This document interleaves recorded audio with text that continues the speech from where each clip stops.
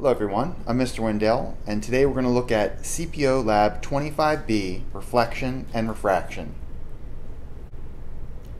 Today's Lab 25B, Reflection and Refraction, deals with looking at the path of a laser beam as it hits a mirror and reflects out at a particular angle.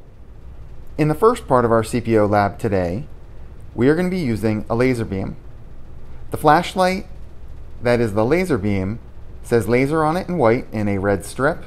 Be careful not to shine that in your eyes or anybody else's. Second thing that we're going to be using is a mirror. Third thing will be the CPO Optics Light and Color board. This is a grid paper. It's got a shiny surface.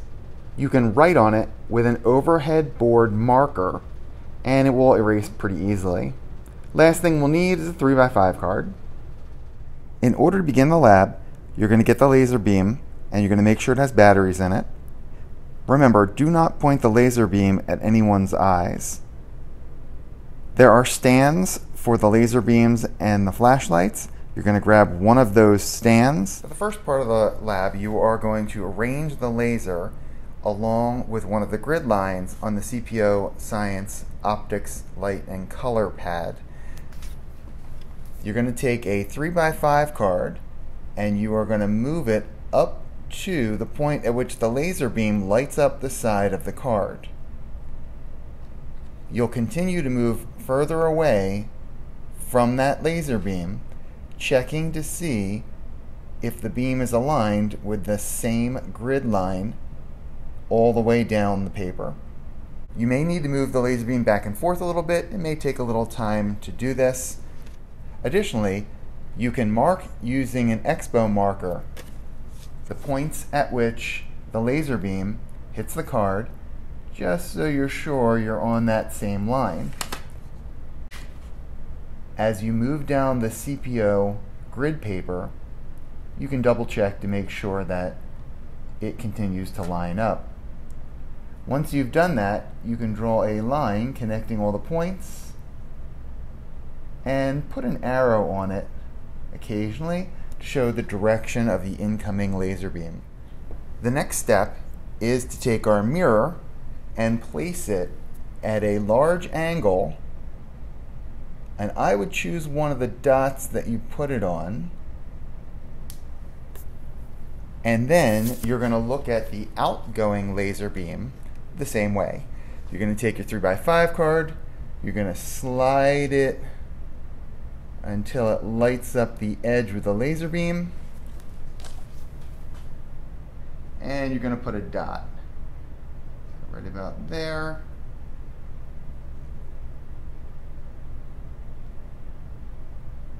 About there. About there. So now you've got a few dots on that paper that you can draw the outgoing line from the laser. And we're just going to wing it here. And as you look, you have an incoming ray and you have an outgoing ray. The outgoing ray is reflected off of that mirror.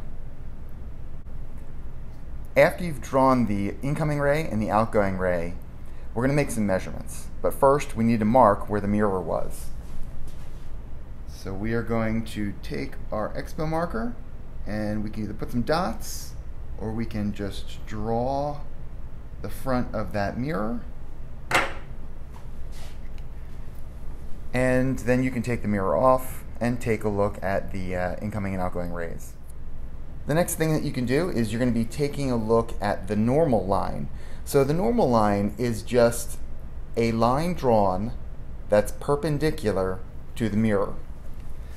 So I'm going to look at the intersection and I'm going to draw a line that's 90 degrees to the mirror. The straight line that I drew that is perpendicular to the mirror's front, that is called the normal. And what we're going to do is take a look at the angle here, the incoming incident angle, and we're also going to look at the outgoing or reflected angle and see if those two angles are similar or different. Measuring the angle of incidence, that incoming ray going from left to right, it looks as though our angle is about 35 degrees. Now taking a look at the outgoing ray, it also is 35 degrees. So both of these two angles are equal to each other. After measuring your first set of incoming and outgoing rays, you're going to go ahead and complete two more diagrams. You're just going to do this to verify that the incoming angle is similar or exactly same to the outgoing ray's angle.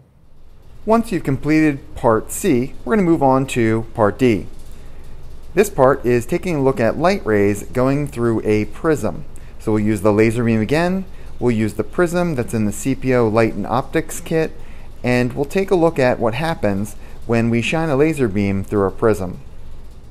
For the next part of the lab, you're going to take a laser beam and you're going to shine the laser beam through the corner of a prism. You're going to notice that the light is bent from the laser. There is some internal reflection also. What you're going to do is go ahead and draw the outgoing laser beam from the light and then the path of the laser beam as it travels through the prism.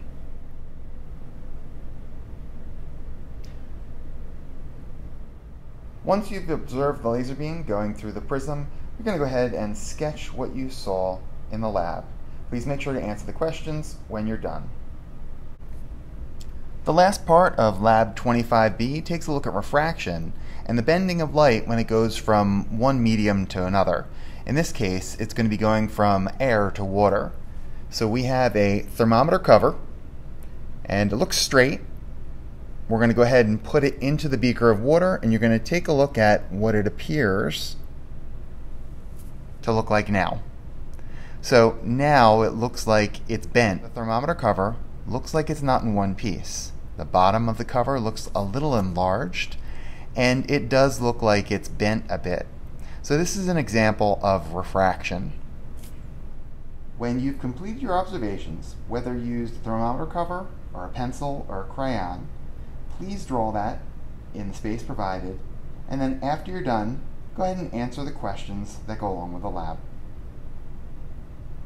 Thank you for completing Lab 25B.